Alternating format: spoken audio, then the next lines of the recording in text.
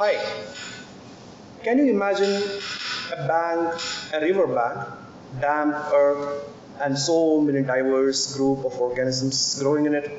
For example, worms, plants, algae, reptiles, all different kinds of biodiversity on a bank, something like this, a tangled bank, right? Different kinds of organisms, all growing together in a beautiful system. This kind of tangled bank, how they are actually related? That is my first question to you. How these are related? For example, I can see a snail there, and I can see a rabbit, I can see a butterfly, I can see lots of plant and tree varieties. Are these really connected? Are these actually evolved? Yes, there is a very famous statement from Darwin. Let me read it out for you. It is interesting to contemplate a tangled band clothed with many plants of many kinds, with birds singing on the bushes, with various insects flitting about, and with worms crawling through the damp earth. And to reflect that these elaborately constructed forms, so different from each other and dependent upon each other, is so complex a manner, have all been produced by laws acting around us. So this profound statement captures the sense of Darwin's theory of evolution. All organisms, let it be a bacteria and a human being and this plant, we are all related by means of common ancestry.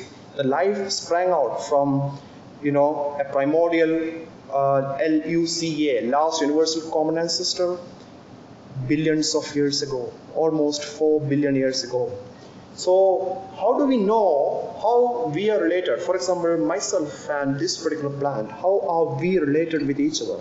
So there is a beautiful field of phylogenetics is now can answer these kind of questions. So phylogenetics, basically phylogenetics is concerned with relatedness of the organisms. So organism A, B, C and D. This is a very famous image from the notebook of the Darwin himself.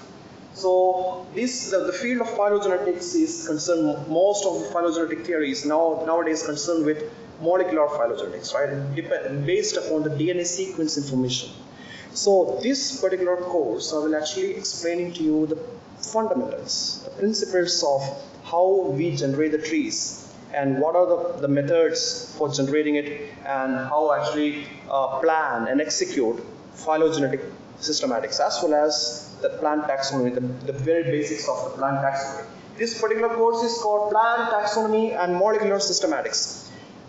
I want to tell you what inspired me to come up with this particular course. I had gone through most of Indian university syllabus, and most of the syllabus on plant taxonomy doesn't have any holistic picture. For example, universities offer course on algology, bryology, or pteridophytes, angiosperm, gymnosperm, but all over a bird's eye view of how these organisms are interrelated in something called tree of life is altogether missing. And more than that, most of these particular syllabus that the Indian universities are following are pretty outdated. Right now, the current gold standard is 6 kingdom classification of Cavalier-Smith, which is not being taught in most of the universities. So to compensate that deficiency, I came up with this particular course. And this course will tell you the current, understanding of the field of plant taxonomy and present you how different plant groups, including algae, pteridophytes, bryophytes, all these different groups are interrelated through something called tree of life. And also, I'll present you how we perform the studies based upon molecular systematics to enlighten the relatedness of these different groups of plants. I'll give an overview of my course. So I'll be first telling you about species concepts and in the plant biology, what are the different species concepts that we follow, and modes of speciation, different modes of the speciation will be covering. And then we will come up with tree of life and phylogenetic systematics of the plants. So we will be presenting you the whole tree of life, including animal, plant, protozoans, fungi, and bacteria, the whole thing, the whole picture. Then we will slowly zoom into the section for the plants, algae and plants. And I will explain to you binomial nomenclature in length, as well as articles of ICN or IAPT, which are the current standard on the plant taxonomy. Melbourne Code or IC, International Code of Nomenclature. So with some case studies, we will be explaining to you different articles and how to interpret these articles and what are the common problems while interpreting these articles. We will be explaining to you. And I'll also be explaining to you how to identify based upon dichotomous taxonomical identifying keys. And how do you preserve botanical sample for taxonomic studies? For example, how to prepare herbarium vouchers, how to preserve the samples for molecular systematics, all those things which are totally lacking in current day botanical taxonomy syllabus in most of the universities. We'll be covering this in this particular course. How do you describe a new species? Again, that's very, very important in a practical point of view, how to describe a new species. As you know, almost 80% of the species in the whole world, and in the third world countries and developing countries like in India, it is almost 95% of the species are yet to be described. So a lot of biodiversity exists to be discovered, and that is open for the taxonomists like you and me. So how do you formally describe a new species? That I'll be explaining throughout this class. And then comes to the Henigian phylogenetics and how the field emerged and what are the theory and concepts behind the phylogenetics. I will be explaining to you. Then I will also be explaining what the molecular systematics is all about, what are the methods used for the molecular systematics.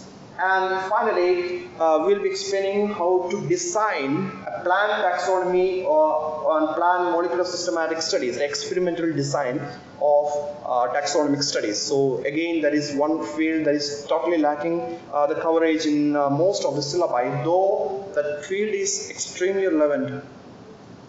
So the first thing is we will be explaining about different species concepts and speciation mechanism. Then we will actually see that the tree of life, the holistic picture of the entire biodiversity of the planet Earth. Then we will zoom into the Viridae plantae, the bird's eye view, how these different groups, for example, green algae, bryophyte, pteridophyte, gymnosperm, angiosperm, monocots, dicots, these are related, interrelatedness. We will be emphasizing on that particular point rather than different families or more detailed look on each of these sub-taxa. We will be giving you an overall idea of it. Then comes IAPD and ICN articles along with some case studies because this particular group is pertinent to law, right? These are actually something like law of taxonomy. And we will be explaining to you how to use dichotomous plant identification keys, as well as how to prepare herbarium voucher, as well as how to preserve the samples for molecular systematic studies. Then I'll be explaining to you how to describe a species, how to describe a new plant species. And then we will be coming to the theory and practice of the phylogenetic systematics of Willi Hennig, and different methods for DNA sequencing and then sequence analysis, including alignments, consensus sequence generation, contig, assembly, all these things with an emphasis on two software, Mega and Genius. Will be providing in-depth training of these two softwares as part of this particular program. How to generate phylogenetic trees and what are the methods, different methods for phylogenetic tree generation. So we will be covering that in depth as part of this particular program. And finally, what are the experimental design of plant molecular systematic studies. That includes choosing the target sampling location, where to go for sampling. For example, the students doesn't know exactly how to choose a particular location, how to randomize that location as well. What are the different sampling methods for taxonomic studies? On-field measurements, how to measure on-field. Preserving the samples for molecular systematic assessment. Which locus to select? For example, DNA barcodes. There is a number of DNA barcodes, right? ITS, TRNL, RBCL. Out of which one to choose? So again, that is a technical question.